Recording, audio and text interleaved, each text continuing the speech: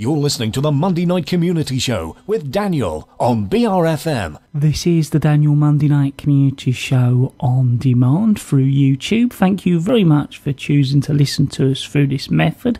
If you'd like to keep up to date with when I add new interviews, then subscribe to this channel. Firstly, thank you very much for joining us. I was hoping you could just sort of introduce yourself firstly and then tell us a little bit about your involvement in Art in the Park. Yes, of course. My name's Kerry. We come from a organisation called Jimmy's that has now changed to MBR Productions and Events.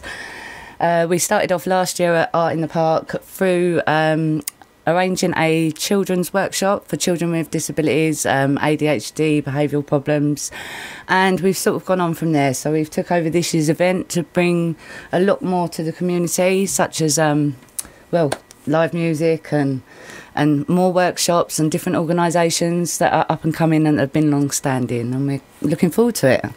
Yeah, as I understand, Art in the Park's been going a fair few years. You're now taking it over. How's that going? It's going really well, actually. We're really looking forward to it. We've got a lot of things planned for this year that wasn't involved last year.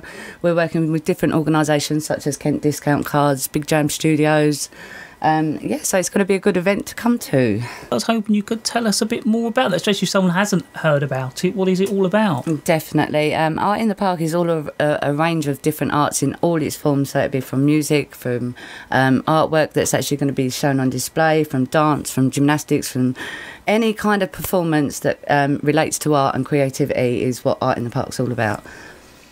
So tell us a bit more about some of the things people will see if they go along. Okay, so we've got a variety of activities going on throughout the day. We've got Born Gymnastics, we've got the Medway Eagles drumming joining us, we've got Diversity House, we've got Big Jam Studios presenting the stage for the day. We've also got one of our local young musicians, Hannah Linehan. She's going to be performing live on stage, which we've managed to. She's been in the studio and worked with Big Jams and sort of grown her creative side, and she's going to be doing a live performance on the day. We've got Jar Troopers coming down, which is a reggae band. We've got a variety of different music all throughout the day. We've got artwork on display. We've got some things for the children to do. It is fancy dress, and we will be giving out prizes for the children that are involved. We've got a lot going on. Yeah, it's going to be a really good day. And it's all set in a pretty amazing park, isn't it? It is, and that's what we're trying to promote as well. Obviously, the use of our greenlands and try to draw attention to Milton Creek Country Park. And I understand that the railway are involved. Yes, they definitely are. They're going to be running from 11 till 6 p.m. of the night. To go to the light railway, you have to go to the back of McDonald's and Pizza Hut, which you can go every hour. The train will be running throughout the park. So it's a good way to jump on board if you'd like to have a little tickle or whatever, and you know. Because it makes a special stop, doesn't it? It does. It actually stops in the park. They're making it part of the community. Like to get their family involved and taking the train rides as well as come to the event as well.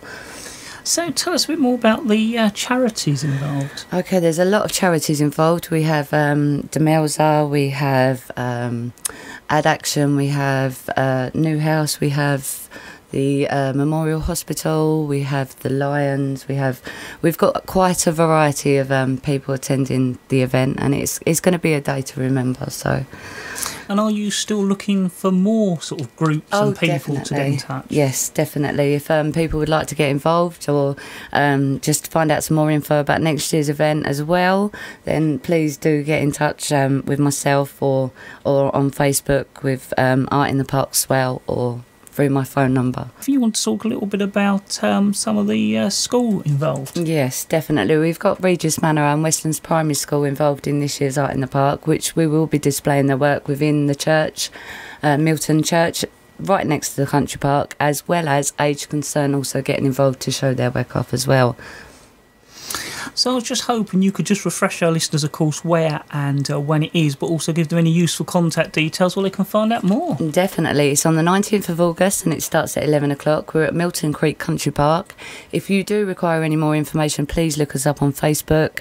And also you could give me a call on 07495 337 We're looking forward to have the whole community involved, and we look forward to seeing you there. Well, I'd like to thank you very much for taking the time out to talk to us here at BRFM all about art in the park. Thanks ever so much for having us.